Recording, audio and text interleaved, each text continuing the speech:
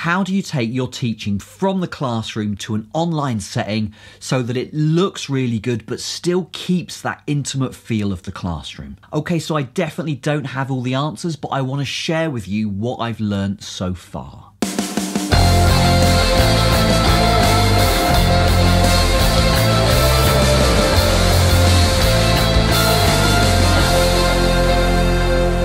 Hello everyone, welcome to Attic Philosophy. Here in the UK, it's the first week of university teaching. I know lots of people have been back teaching already. A lot of us are taking all our teaching online.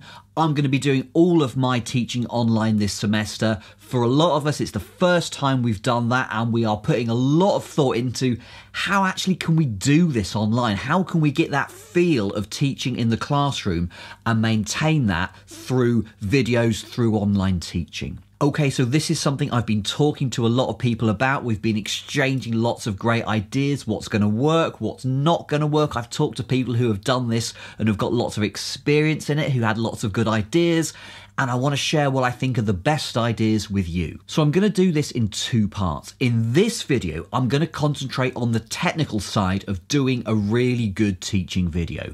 So thinking about what equipment do you need to make sure your video looks really good and sounds really good. So really this video is applicable to anyone who's doing any kind of online interaction, whether that's lecturing or teaching or doing meetings, or you're giving music lessons, or you're a student who's having to do some online presentations or whatever. And then in the next part, I'm going to look at some crucial aspects of classroom teaching and techniques you can use to get them working online.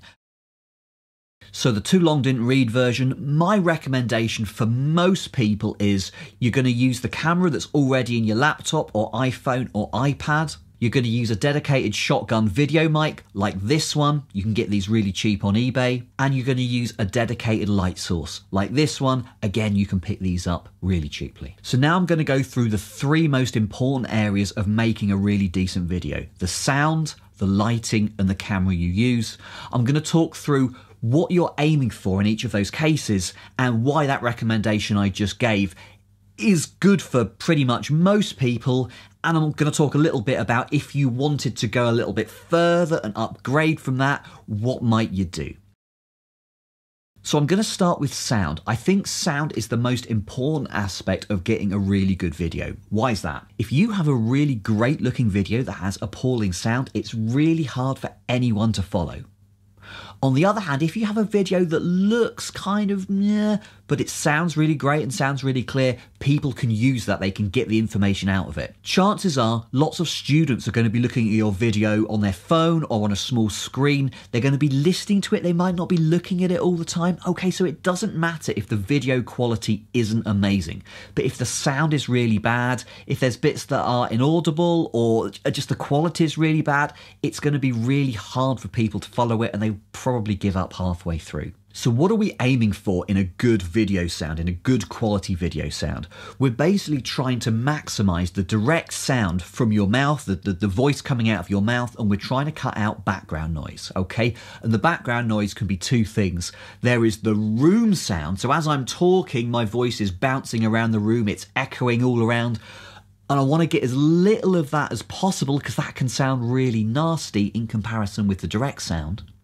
And then there's also outside noise. So there's wind noise, there is aeroplanes flying overhead, there's the baby crying downstairs, there's the lorries going past, and there's the builders in next door's attic and their kind of colourful use of language. I don't want any of that getting into my video. So one aspect of quality is how much direct sound are we getting into that microphone? So the other aspect of the quality of the sound you're recording is what kind of tone are we picking up? What kind of frequency range are we picking up? If we use a really bad microphone, you're going to get a really nasty tinny sound, okay? If you use a decent quality microphone, you're going to get a much nicer sound. And if you want someone to listen to your video all the way through, it's got to have the kind of sound that you can listen to for a certain period of time. Okay, so these two factors, getting a nice sound and getting as much direct sound versus background sound as possible, influences the kind of microphone we might want to use to make a video. So let me run through some different options we could use, and I'll say why I think the dedicated video mic is a pretty good option for most people. Okay, so first option, the one that everyone's got, the microphone on your phone or laptop or iPad or whatever. Why don't we just use that? There's two reasons. First is, chances are when we are recording a video, the camera's going to be a certain distance from our face. My camera's about a metre away. If the microphone is that far away from your mouth, it's going to be picking up a lot of background noise as well as the direct noise, okay? So it's going to be picking up a lot of the rumble, a lot of the room reverberation, and it won't sound great. Secondly, the microphones on our phones or laptop, they are really, really tiny. A microphone is like a speaker in reverse, and if you have a really teeny tiny speaker and you play music through it, it's going to sound really tinny. Exactly the same applies when you're recording your voice. So we can eliminate the first of those problems by having a microphone that's closer to our mouth. So if you use headphones and you use the microphone that you find on your headphones, okay, because it's a lot closer to your mouth, it's going to pick up a lot of direct sound and a lot less of the background noise, the builders outside, the room reverberation. But it's still a really tiny microphone, so it's going to get a bit of a tinny sound. So the option I recommend for nearly everyone is to buy a dedicated video mic, okay? So I've got this one here. They come at a whole range of prices, but you can buy versions that are really cheap. Have a look on eBay. You don't have to spend a lot of money on these. So they're designed for capturing people's voice on video. So they can be used a certain distance from your mouth, and they have a very narrow range of pickup, what's called a hypercardioid pickup range. So it will ignore the sound that's coming from the sides and the back and just pick up what's right in front of the microphone. Okay, so if you have it pointing directly at your mouth, you'll basically be picking up what you're saying and none of the background noise. And because the microphone is a lot larger than the one that you find in your headphones or on your laptop, it will pick up the whole range of your voice, okay, so it'll sound a lot nicer. So that's a really cost-efficient way of getting a really good talking sound on your video. One thing I would say about video microphones is they're typically designed to sit on top of a camera, and I wouldn't use them in this way. So this one here, it's got a hot shoe for sitting on top of my camera, but I don't use it like that. If I have it on the top of the camera a meter away, it's just going to start picking up loads of background noise. I want it just to pick up my voice, okay? So I've got it on this microphone stand about a foot away, and I've got the microphone stand arranged so that you don't see it in the shot, but you know, that's just because I'm a fusspot. You could have it a lot closer to your mouth if you wanted to. There are plenty of other microphone options out there, and I think it can get a bit confusing with all the different options. So let me just run through a bunch of different options and explain why, although they're great for many things, I wouldn't necessarily recommend them for doing online teaching videos. So you have dynamic microphones. So something like this is a Shure SM7B. It's a broadcast mic. It's what the BBC use, I think. Something like this will give you a fantastic sound for doing podcasts, for doing radio. The two downsides of this is it's much more expensive than a dedicated video mic, and it's designed to be used really close to your mouth. So if you want to use a mic like this, one option is you put it on a little stand and you have it sat on your desk like this. That will give you a really, really great sound.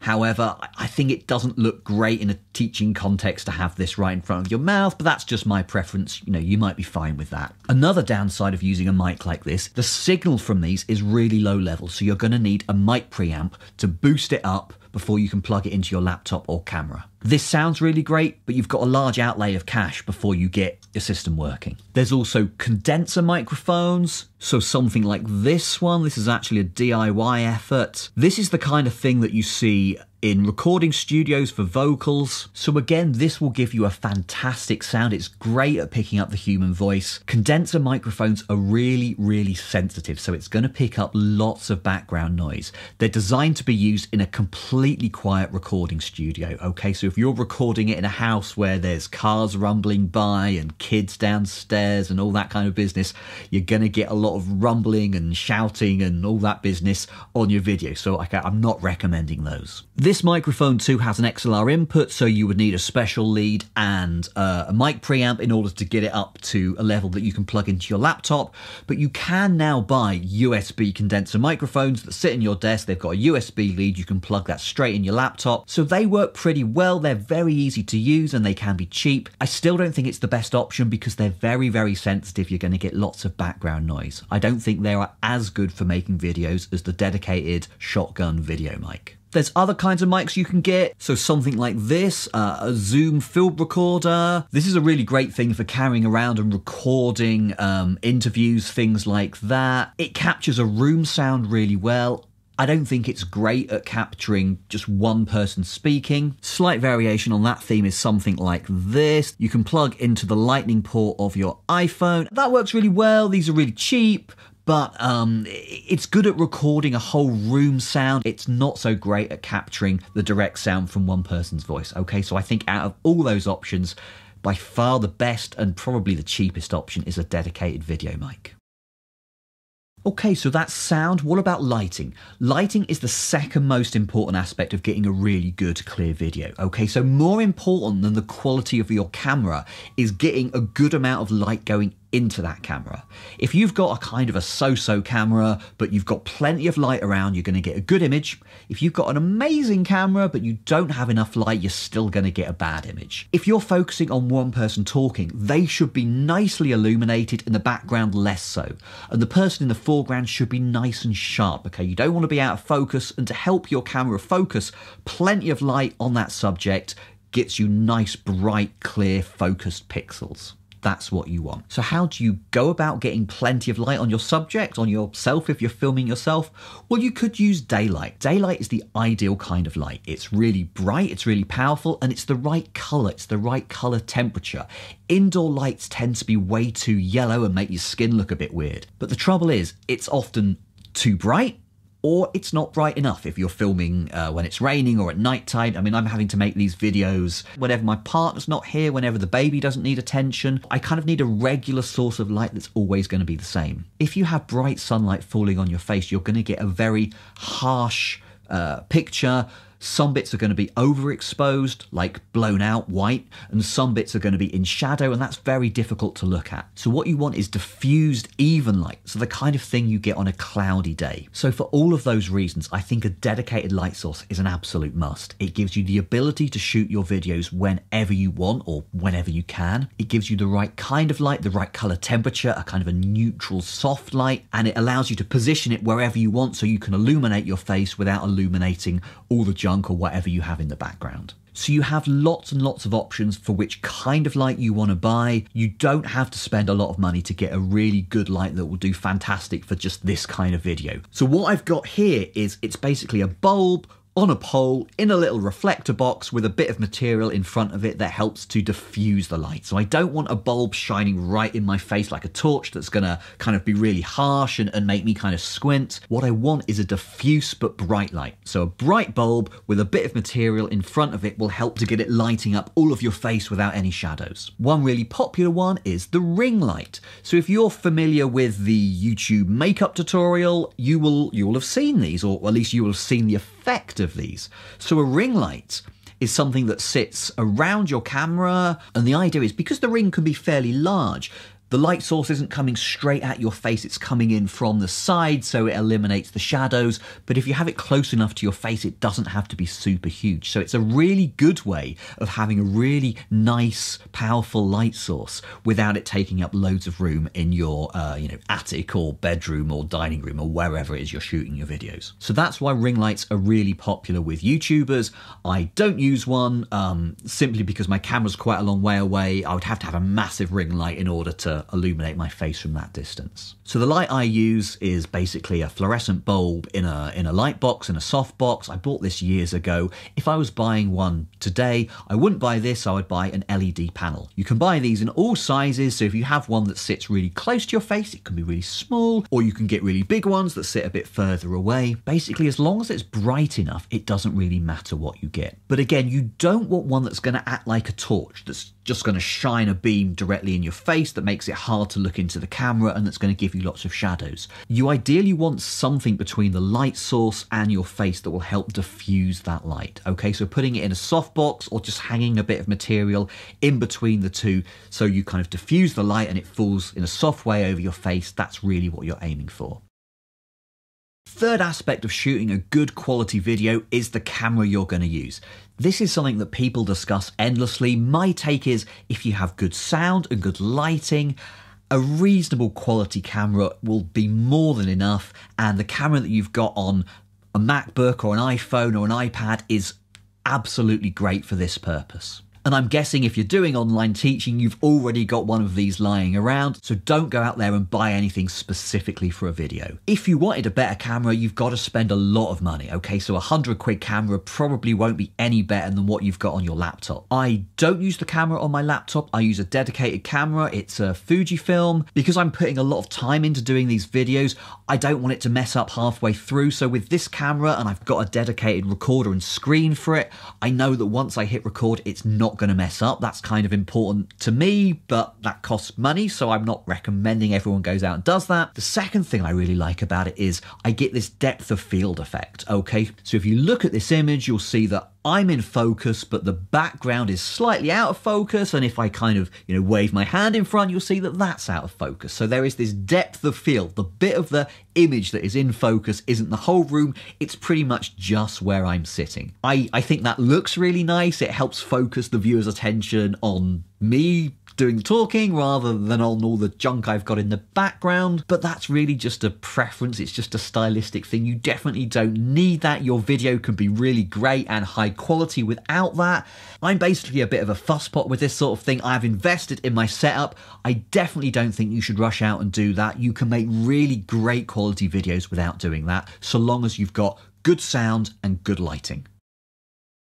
Okay, so the one thing I haven't talked about that a lot of people do ask about is what video settings should I use? So whether you're using a camera or your laptop or whatever. Basically, for nearly every case, you just want to use the default settings. If you have a camera that gives you the options, I would recommend that you lock the exposure. So that means even if the lighting in the room changes, my face won't keep getting darker and lighter, but you don't lock the focus. So if I kind of move back or move forward, the camera will track that. But if you're using a laptop or your iPhone, you don't have these options because you don't need them. Just use the defaults. One decision that can be important is what size of video are you going to shoot? So is it going to be HD, full HD, 2K, 4K if your camera gives you those options? Here I would recommend shooting in the highest quality that your camera is going to allow you to do. If you've got a 4K camera, you've gone out and bought an expensive one, why not shoot in 4K? That will allow you to kind of crop your image and it will still look great. Most cameras nowadays will shoot in full HD, so that's 1080p. That means there's 1080 pixels from bottom to top. Some cameras, maybe older cameras, only shoot in 720p. Well, if that's the best option you've got, that's still going to be fine. Most students, I'm guessing, are going to be watching your video on a teeny tiny screen, on a phone, on an iPad, or even if they're looking at it on their desktop, they might not have it blown up full, they'll probably just have it in a small browser.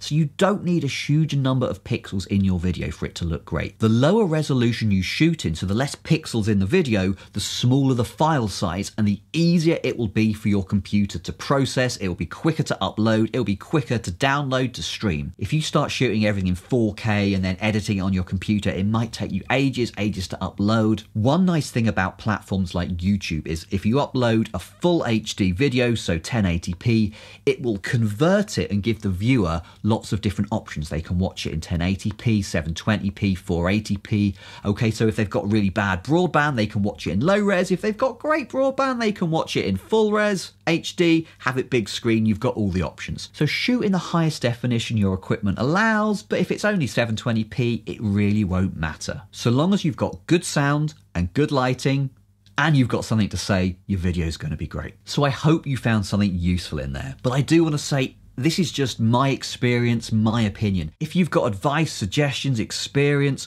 why don't you leave me a comment below? I think a lot of us are finding this move to online teaching really challenging, really difficult. So if we can share around the experience, share around the advice, it's just going to make it easier for everyone. If you enjoyed the video, why not consider subscribing to the channel, hit the bell icon to get more updates. Thank you so much for watching. I really appreciate it. I'll see you back next time.